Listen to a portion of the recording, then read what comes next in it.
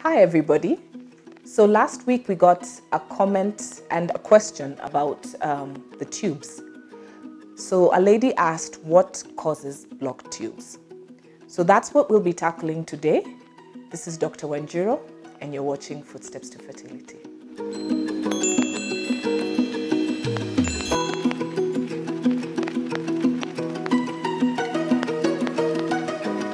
So what are the tubes? First, let's start there. Every woman has two tubes, and these are the tubes. There's a left and a right one. And the main function of the tube is to be the conduit or the passage for the egg to pass through the tube, reach over here for fertilization to occur. So it's also the place where fertilization occurs. And after fertilization has occurred, for the embryo to move down into the uterus. So the tube is extremely important. For fertility, we need patent tubes or open tubes so that they can collect the egg and have the whole passage go through. In our setup, we're seeing a lot of tubal blockage, and we attribute about 70% of patients who are undergoing infertility to having tubal blockage. So that's a huge number, and it's more common in sub-Saharan Africa. The most common cause of tubal blockage is, unfortunately, sexually transmitted diseases. So we have chlamydia and we have gonorrhea, and that's the number one. Unfortunately, these diseases are so silent. So people don't actually know that they have them. A lot of people will not have any sign of chlamydia and gonorrhea. Some women will have a little discharge that's most often is confused for candidiasis or something that's normal.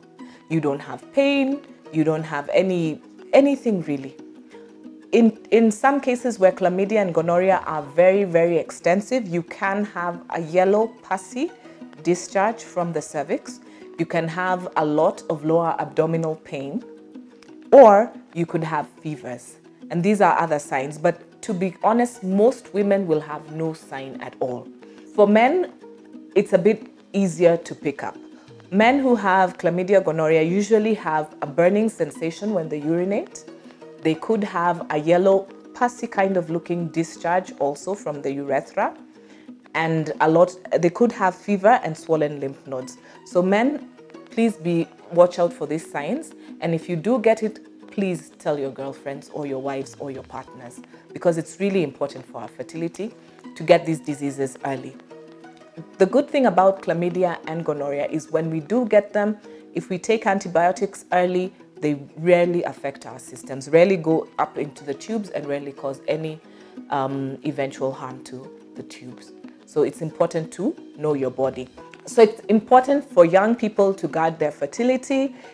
Abstinence is obviously the best, but if you can't, please use a condom. It does not only save you from HIV and pregnancy, but these diseases that can affect your future fertility, both for men and for women, by the way. So the second thing that can cause tubal blockage is something that we call endometriosis, which we have discussed in an earlier video.